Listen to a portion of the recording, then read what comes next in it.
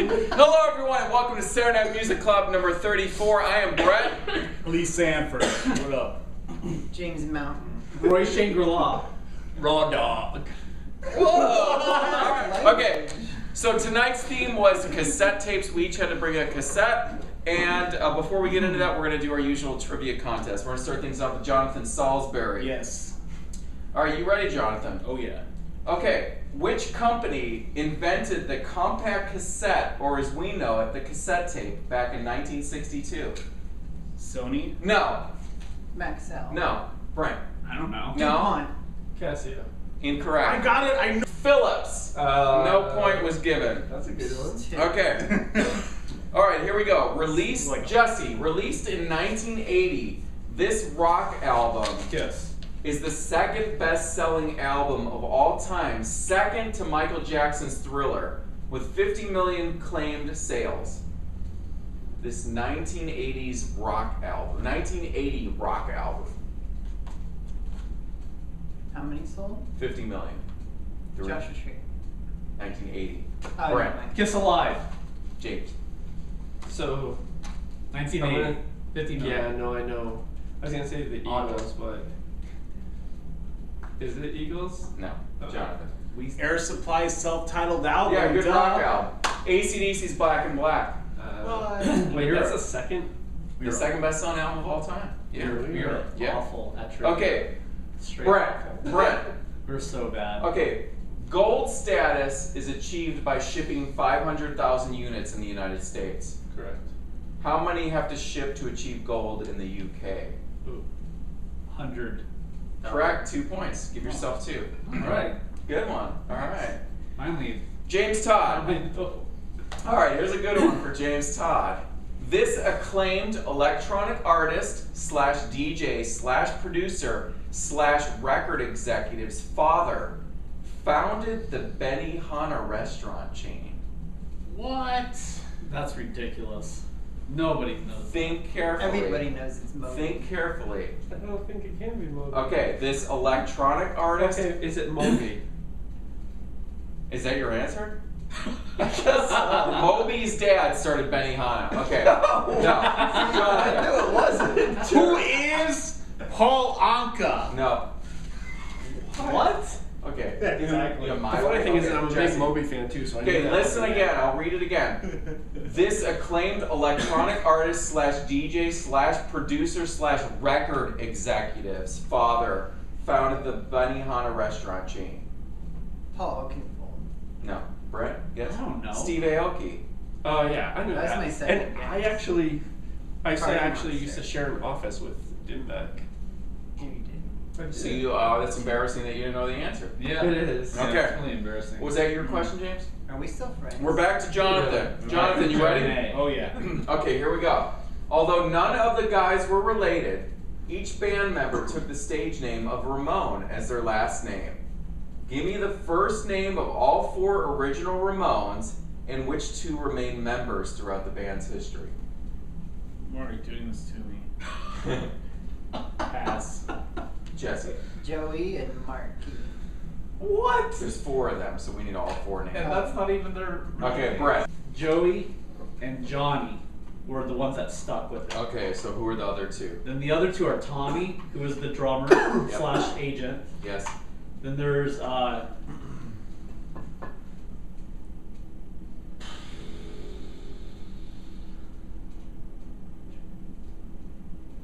3, crap. 2, Wow. 1. Nope, you stumped this guy. Wow. I know what it is. I can't think of who it is. All right, sorry, Brett. Sorry. Can you repeat the question? Okay, so we need the first name of all the 4 original Ramones names, their stage names, and then which 2 members remain throughout the band's total history. Oh, I freaking know all right, it. James. Dang it. Well, I'll let him say it. No, it doesn't count. So who is it? Dee Dee. Dee. You were close, Brent. Okay. All right, so this goes to Jesse. This is so in Jesse's wheelhouse too. Are you ready? All right. Who were the original 3 members of NWA?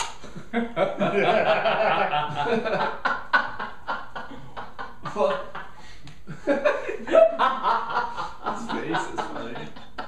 3, 2, 1. Brent. Original 3. Dr. Dre. Ice Cube and Eazy-E. No. Yeah. James. Are we talking Original 3. This is really kind of a stumper because if we're talking like It's Dr. Dre, Cube, and then he's been all over the place, all over the. because honestly Rucker. like DJ Darius Rucker. No, DJ Darius DJ Rucker. No, hold on, DJ Egyptian Lover was in there. There were so many Oh, DJ DJ, at the beginning. Original 3. Yeah, I can't original. DJ Original whatever his 3. name is. Lonzo is in there. Okay. Jonathan. Dr. Dre, Eazy-E, and DJ Premier. No, not Really? Premier. Okay, here we go. Really? Dr. Dre, Eazy-E, and Arabian Prince. What? With the original 3. Which is Lonzo. Which No, is original because- 3. Yes, original 3. Ice Cube and MC Ren joined later. Oh, yeah, MC MC and Ren. Yellow, right? Yeah, Yeah, All joined after. Although primarily referred to by his surname, what is the first name of the British singer known as Morrissey? Steven. 2 points. Give Wow. yourself. All right, James. The rock band Europe, electropop artist Robin, and the indie rock group The Cardigans all share what in common? They're all from Sweden. 2 points for James. All right, let's Alright. keep going with the next 2 questions. All right, here we go. Or they're dancing Jonathan. on their own. Yes. Hanson. Jonathan, popular blank tape varieties were called C60, C90, C120. What did the numbers stand for? Oh, that's That's easy. easy. Cassette. Okay. Jesse. The minutes. The minutes. The duration. Yeah, the total duration. Good job. 1 I was point. gonna say Bear Grylls. I'm glad Jonathan got that because I knew everyone. He didn't grow up in the Big cassette fan. era. He's So, a yeah. he's a millennial. All right, Jesse. This is the last question. This I one's got super C's. easy. Are you ready, Jesse? What was the purpose of the 2 removable tabs on the top edge of a cassette tape? Oh, that's easy too. To stop you from recording over the tape. Or to enable you to record over the tape. Okay.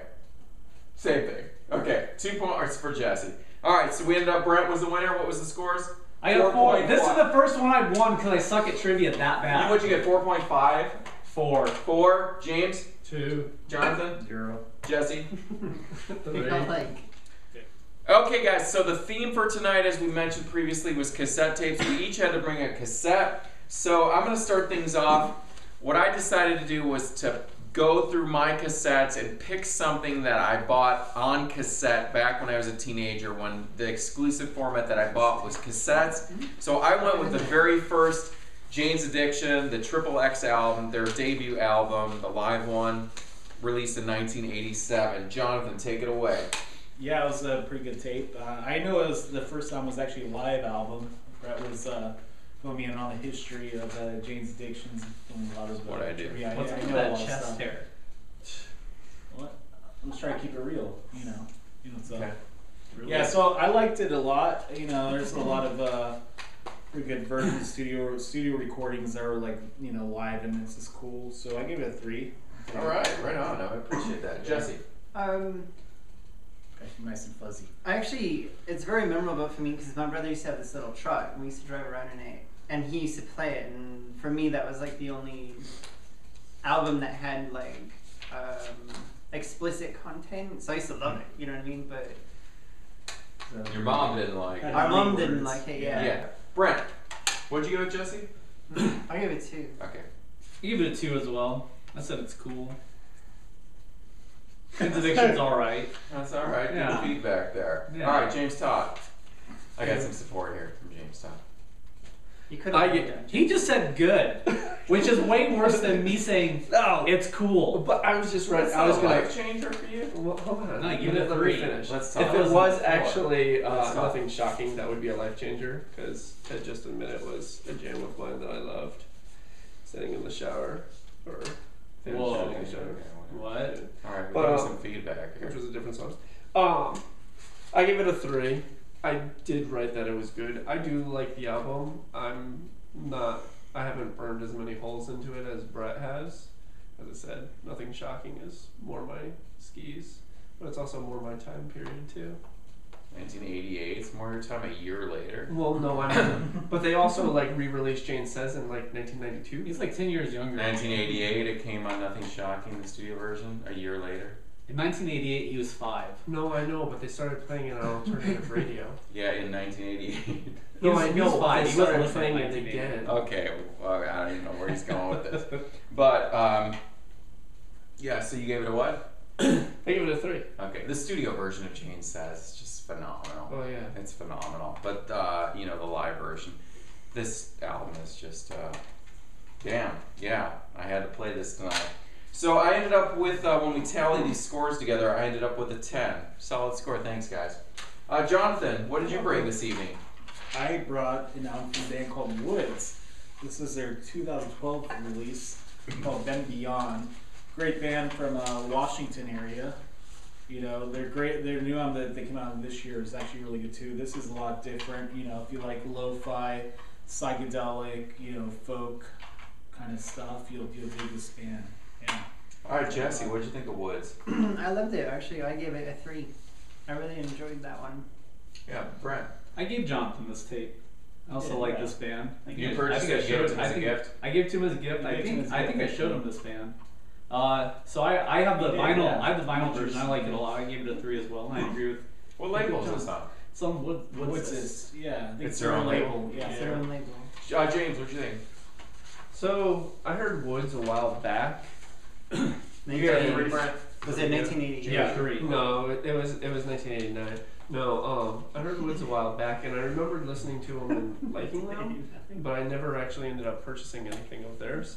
And so I was actually really excited to hear what the album, like this album, sounded like. But for some strange reason, it didn't sound the same as I remembered it, or at least remembered what they sounded like. So I gave it a 2. What? I was okay It's with gonna it. sound all but I wasn't lo-fi, like- but- This was a 3, and honestly, this was not lo-fi. This was a No, it wasn't really lo-fi at all. great quality cassette. Yeah. And there's like a Cobra on the front, Yeah, Cobra and, Kai. and you know, for real, all their Fear albums does are not under exist in $15. Dojo. Which how many On bands do that vinyl, nowadays? on vinyl. Yeah, No, who does it's it? rare. Yeah. It's rare. It's rare. Fear does not Yeah. exist in this dojo. I really dug this one, so I gave it a 3. Jonathan, this was a great pick. It was fun listen. It was called Ben Beyond is the name of the album. This is from 02 or 12. You said? Yeah. You 12. gotta thank James Todd for this. He told me to 12? play. I was about to play some like 80s like hair metal type. No, thing. great. This was. And I just you ended up with an 11. Okay, Jesse. I brought Operators. Yes. Yeah, that's called EP1. EP1 by Operators. Yeah. Brent, what'd you think of Operators? I gave it a 2. I said it's cool like a fool. Cassettes. James Todd, Operators. So I guess I'm the fool because Jesse and I actually went and we saw them in concert. Where'd you guys see them at? We Valley saw them Bar. at Valley Bar. It was great. It was bueno. Just recently? Yeah. Yeah. I thought you don't go to shows anymore, James. I did for them. We went and So- it was romantic. He just But I love the Operators. I gave it a 4. It changed my life. Wow. And- Really changed your life?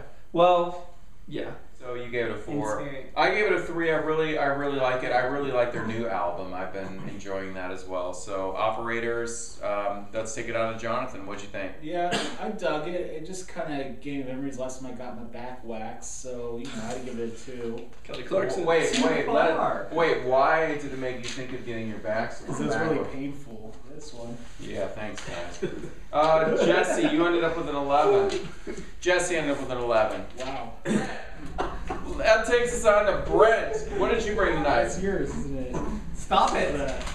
All right, so I wanted to bring something that you could only get on cassette and nothing else. So I brought 1989 copy on Stress Records of Daniel Johnston. Don't Be Scared. This is probably the most lo-fi tape in the group tonight. James Todd, what'd you think of Daniel Johnston? Well, yeah, I guess so. Yeah. So, yeah. I mean, What?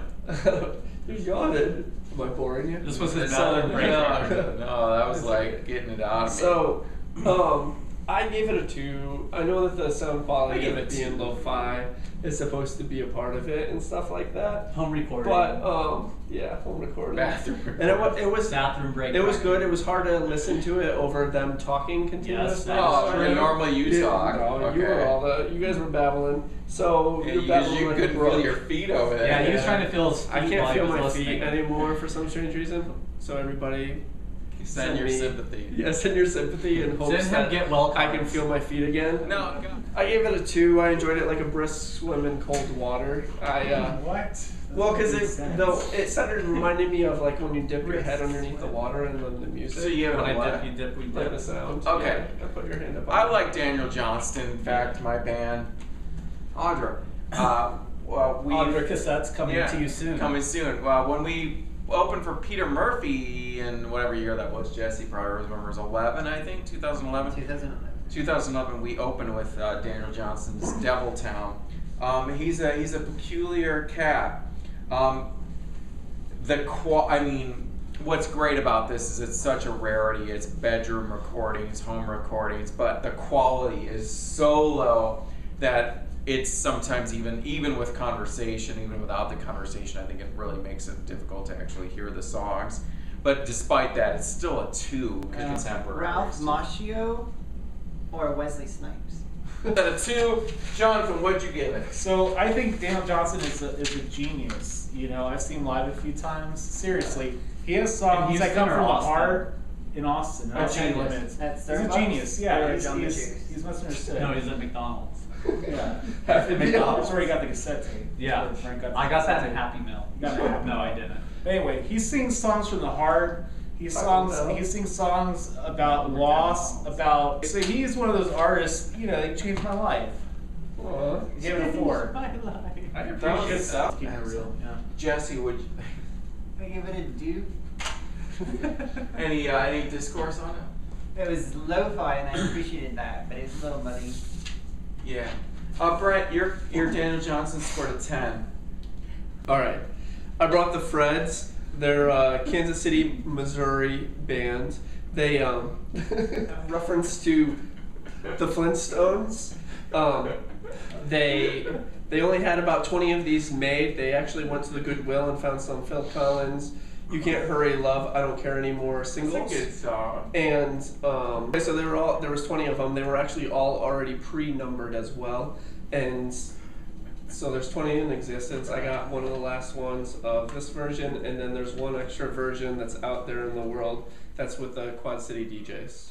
Okay, so, James gave us a lot of discourse before he played this, about a half an hour of discourse, and I didn't like it before I even heard it because of the description, because it sounded very ironic. Ironical. Yeah, ironical. But I ended up liking it more than I thought after listening to it, because it was like a cross between the Misfits and James Todd's solo album.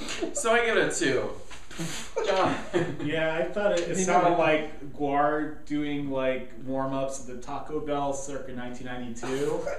I heard that. Yeah, and their 2 were describing good energy. I give it a 2. All right, Brett. See, I thought it sounded more like Sam Hain doing Katy Perry songs at a Trump rally. Wow. Yeah, that's what I thought it sounded like. So because of that, it got a 2. Jesse, what'd you think? Sorry, Jake. I thought it was okay. Okay, so James, you actually scored an 8. So in last place, James at least a was 10 or a 12. James was an 8. Tied for second, Brent and myself with 10. Dream Pop Jesse and Jonathan with an 11. Yay, we're the champions! James has a story. Way back when I used to work for a radio station, everybody knew that I was a Depeche Mode fan. So one day my boss called me in and said, "Hey James," and I'm like, "Yeah." And she was like, "I got you meet and greet front stage to Depeche Mode. I'm gonna go with you, and then you can bring a friend." And I was like, "Okay." So I brought my friend Adam, and we get to go see Depeche Mode, and we get to meet him during Poe was playing or something. And so we're back there, and we're like we got to meet Depeche Mode. They signed some stuff for us, and we talked to them for a little bit and all this stuff. And so then Jane, who was my boss, she was like, "Hey, I want to take a picture." This was at the time where digital cameras weren't out, so it was still just the the disposable type. So Martin Gore, Dave Gahan, and then Andrew Fletcher are all there, and they get up to get a picture with me and my friend Adam, and Jane was going to take the picture. Now, I'm going to get my picture taken. Martin Gore, Dave Gahan, and so Martin Gore's got these feathers that are in front of, like, that are coming off his back, and so here it is to take the picture. Jane takes the picture, but at the time, Martin Gore, or Dave Gahan's, Martin Gore's feathers are like right in my face. So in the picture, what you can see is me smiling really ridiculously big, but these feathers in my face from Martin Gore. So there's a crazy drunk girl that's standing next to us, and she keeps on yelling at Dave Gahan, and he keeps on like telling her to shh, shh type of thing, and he kept on looking at us, and we're like, dude, you just met us. You know that she's not with us.